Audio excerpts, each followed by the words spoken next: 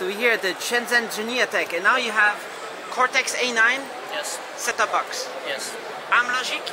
Yes, based on AMLogic chipset. Why do you choose that one? Because AMLogic is based on the Cortex-A9. Yeah. It's good enough. And also AMLogic has the cost advantage.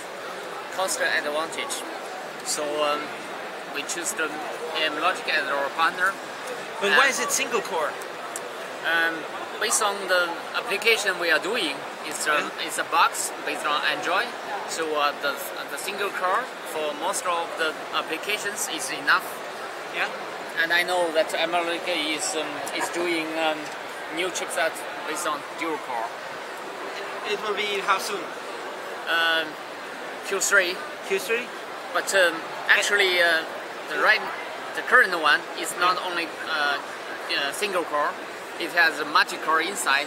For example, it has a Cortex-A9, and it has a Mali 400 inside, and it has some DSP for hardware decoding, and for the other CPU for the management arc. So two questions. Is it as fast as a PlayStation 3 for video game? And is the video playback every codec, every bitrate? Okay, good questions. First is, I cannot say it's the same speed as PlayStation 3. They are optimizing the Mali core for the 3D games. Yeah. The second question is, it can decode nearly all the codecs, the format. For example, the VC1, WMV, H.264, MPEG-1, MPEG-2, DivX. 1080p? 1080p. Every bitrate, maximum bitrate? The max bitrate, so far we test 18 megabits, yeah, MPEG-2, and 15 megabits, H.264. It works. High profile? High profile. MKV? MKV. And you can connect NTFS hard disk, X2, X3 hard disk, and you can have files that are bigger than 4 gigabytes. I know what you mean. Yeah? What do you mean?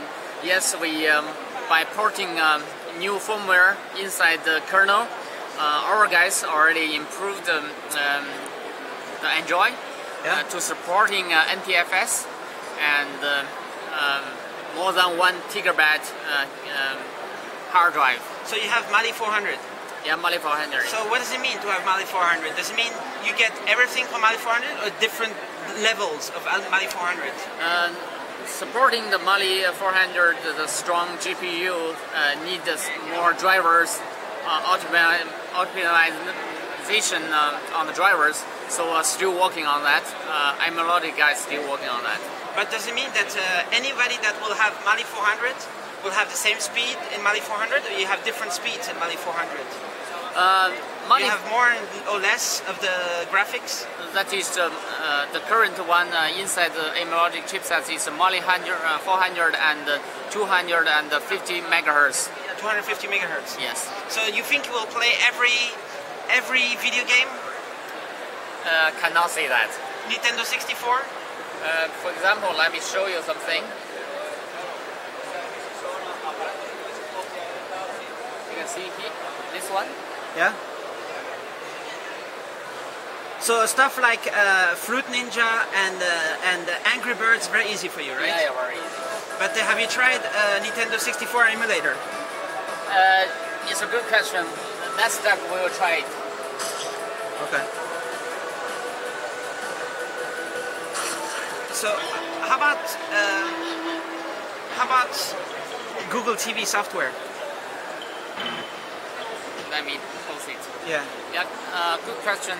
You know, the Google TV is not an open platform, and right now they support Sony and Logitech, but the concept is the same. What we are doing is making another box based on Android, but the same functionality as the Google TV, but more open. It's not a closed system, only let the application run provided by the company who sold you the box. Our concept is all the end user, they can download their own interest in the APK and install it and make it work on the box. But what if Google next month, maybe they open Google TV? Maybe you will update it? You are interested? Next month, what I really expect is the Android 3.0 release the source code. I don't think Google will release the Google TV source string next month. Yeah, I think yet, but they will.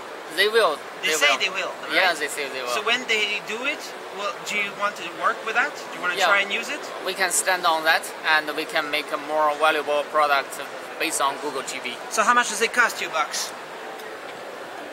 Right now is we call this product the basic version is around $100 US, but that's just a reference price. MSRP. MSRP, I think, should be 169 or 179. All right. And you include all these things for $100, right? Wi-Fi, all those things. No, Wi-Fi. Yeah, Wi-Fi and the SD card. All right. And the LAN, HDMI output. Okay. Thank you very much.